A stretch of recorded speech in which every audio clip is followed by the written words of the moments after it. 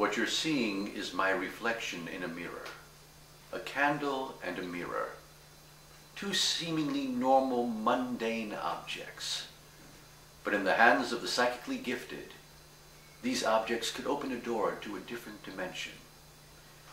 It's said that Nostradamus received his psychic visions of an apocalyptic future while holding a lit candle over a reflective pool of water. There are also people known as necromancers, those who can communicate with the dead using these same type of methods. In my novel, Reflection of Evil, one of the protagonists, 15-year-old Jamie Cochran, sits alone in a tent within the woods near his home in the mountains of northern Vermont. Jamie deeply misses his dearly departed Grandpa Joe, and while grasping a candle in his trembling hands, he gazes into a mirror, much like this one, desperately hoping to see his grandfather again. Little does he know that the seemingly innocent act will open a doorway to a different realm, a dismal plane where a malevolent demon seeks a human host to occupy in order to carry out its vicious plan of death and destruction. Gaze into the mirror with me now. Perhaps you will see another face materialize on the other side of the glass. Concentrate and stare intently. It could happen at any moment.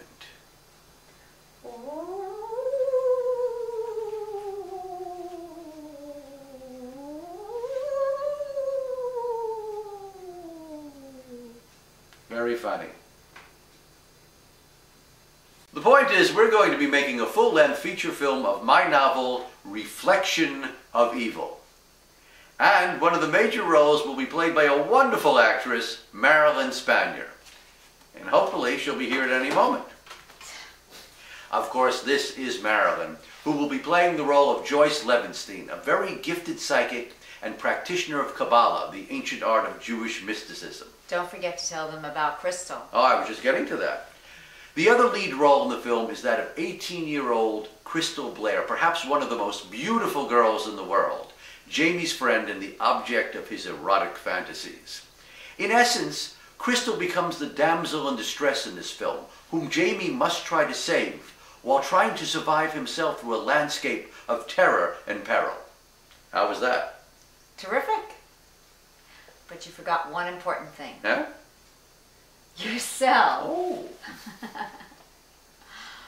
Besides being an awesome author, Bob is also a fabulous actor, and he'll be playing the role of Alex Friedman, a retired NYPD detective and the former boyfriend of my character.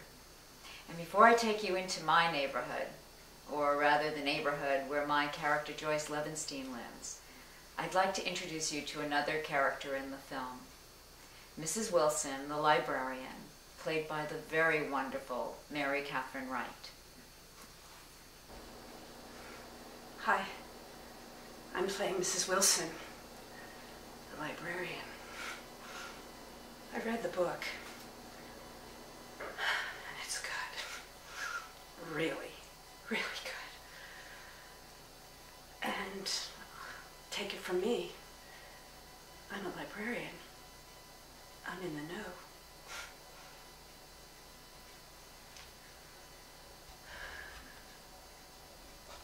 This is Borough Park, Brooklyn, my neighborhood. A neighborhood which has been one of the enclaves of the most ultra-Orthodox Hasidic Jews. Here the practice and study of Kabbalah is the norm rather than the exception. And being a Kabbalistic scholar, I would have been embraced by this community if it were not for the fact that I'm a woman. Yet I do have one key link to the other scholars here, and that link is my friend, Rabbi Joseph Rushminsky, who secretly encourages me in my mystical endeavors. And eventually, the two of us become essential in trying to save Jamie, Crystal, and the world, using a rare Jewish exorcism in order to try to destroy the evil entity that is intent upon destroying all of humanity. The Battle of the Bulge, the last decisive battle in Europe against the Nazis during World War II, fought in the Ardennes forest. It was a long, bloody, desperate siege which finally broke the back of the German army. But this World War II Ardennes forest is in a different dimension, a dimension of evil, where the Nazis are winning, and will go on to dominate and destroy the world unless Jamie, who has been mysteriously transported back in time to this alternate reality, can somehow, along with a much younger version of his Grandpa Joe and Joyce's now youthful grandfather Benny, defeat an evil Gestapo giant who has captured Crystal. The odds are certainly against Jamie, but unknown to the evil Gestapo demon, Jamie has a secret weapon, which is... Don't give the whole thing away. You're absolutely right. You're going to have to see the movie to find that out. And that's where you come in. We need to raise between $3 and $5 million to make this movie. And we don't expect to get all the money from one source, but you can help us out by contributing any amount you can. In this Indiegogo campaign, we'd like to raise $100,000, which are funds we need to start a production company, hire a staff, and secure the additional funding we need to produce the movie, complete it, and get distribution for the film.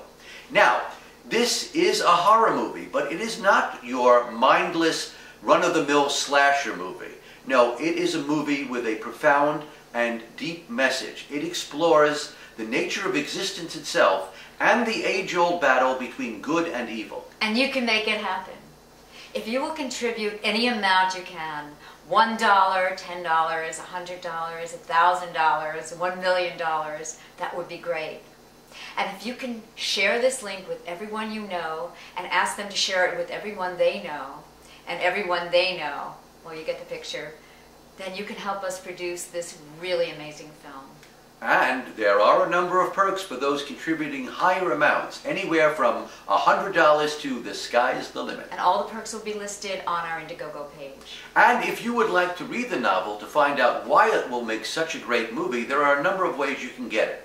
It's available at Barnes & Noble and Barnes & Noble Nook, Amazon.com, and Amazon Kindle, or you can go to the web and get it directly from the publisher at www.buybooksontheweb.com. That's www.buybooksontheweb.com. So, thanks for watching. Thanks for watching. And help us make a great movie. And help us make a great movie. What she said. Thank you so much. Thank you so much. What he said.